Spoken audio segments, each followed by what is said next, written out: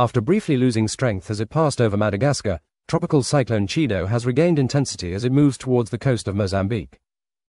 The cyclone is expected to make landfall in the coming days, bringing heavy rainfall, strong winds, and potential storm surges to the region.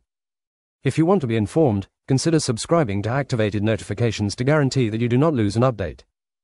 Tropical cyclone Chido has rapidly intensified into an intense tropical cyclone as it moves westward across the Indian Ocean. The powerful storm is expected to make landfall in northern Mozambique within the next 48 hours. Chido is projected to make landfall in the districts of Membra, Nampula Province, and Mekofi, Cabo Delgado Province, in Mozambique.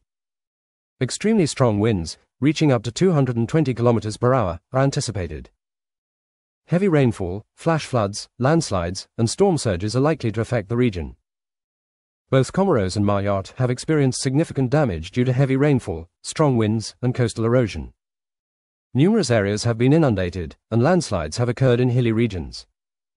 Essential services have been disrupted, and communication networks have been affected. The National Institute of Meteorology in Mozambique has issued severe weather warnings for several provinces, including Cabo Delgado, Nampula, Niassa, Tete, and Zambezia.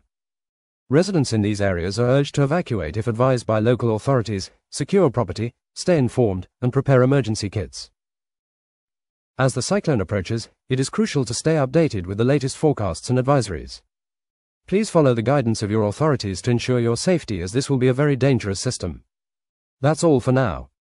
To stay updated on the latest developments regarding Tropical Cyclone Chido and other tropical storms, please subscribe to this channel. To help ensure the safety of others, please share this video with friends and family. Stay safe and see you soon.